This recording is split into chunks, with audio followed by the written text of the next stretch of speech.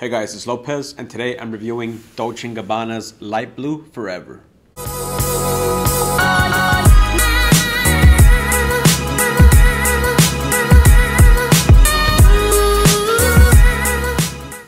Alright guys, so this is an EDP, Eau de Parfum. This is the 100 ml bottle, 3.3 fluid ounces. So we're going to start off with the box presentation. You get a nice blue suede surrounding the box. Very soft. Dolce Gabbana. Gold lettering. Information, ingredients. Barcode. We're going to go ahead and unbox it. So this is the fragrance out of the box. It fits great in the hand. The color of the bottle is like a blue, I want to say like a turquoise or a teal color. And you get the gold lettering as well. The cap made of plastic. You get a gold atomizer. The price range for this fragrance is $70 to $80. You get some information down here. I'm going to show you guys what it sprays like. I'm going to spray the box. It sprays moderately. I mean, it can be better.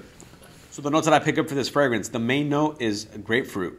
I get fresh, I get citrusy, and I get fizzy. Fizzy as like a soda, like a grapefruit soda, I would say like a squirt. So the notes that are listed for this fragrance are grapefruit, bergamot, ozonic notes, violet leaf, Java vetiver oil, white musk, and patchouli. This fragrance was released in 2021. The best time to use this fragrance is in the summer or in the spring. You can typically use it whenever you want, but it's gonna perform the best in hot, humid days because it's a very fresh fragrance. What's the duration on this fragrance? I'm getting 2 hours of projection, 5 hours on the skin, and 8 hours on the clothing. I would recommend doing 10 sprays with this fragrance. It's a light fragrance, it's very fresh, and you might wanna adjust accordingly with the sprays because everybody's body is different, and some people may require 7 sprays, 5 sprays, 15 sprays, but I stick with 10, a safe 10. Do I recommend this fragrance? Yes. It smells like squirt. It's very fizzy. It's fresh. It's citrusy. And it's a flanker to the light blue family. Everybody knows the original light blue, how successful it was.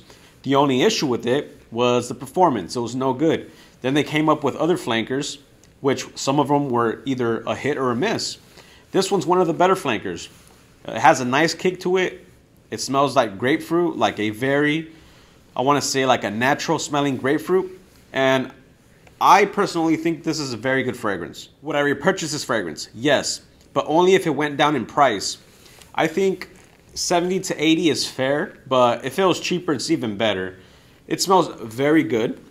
They do have a 50 ml. You can choose from a 50 ml or a 100 ml. I usually stick with the hundreds because it's more fragrance. But a 50 ml is perfect for like blind buys. And if you're trying to test out a fragrance, you can't buy a sample, those little small samples, then get the 50 ml. It's a lot cheaper than the 100 ml, just in case you like it or not. But the 100 mils and the 50 mils, you can choose from either or. So this fragrance reminds me of Paris Hilton for men because of the grapefruit. The grapefruit in this is a lot more natural. It's a lot stronger, and it just smells a lot better. The Paris Hilton for men, that one smells really nice. I mean, it's a great cheapie. You're paying about $15 to $20 for a 3.4 fluid ounce, and it smells very similar to this. But this smells of higher quality. I would say it's a lot better. I mean, you're paying for it. I mean, the other one is $15 to $20, and this one's almost $100.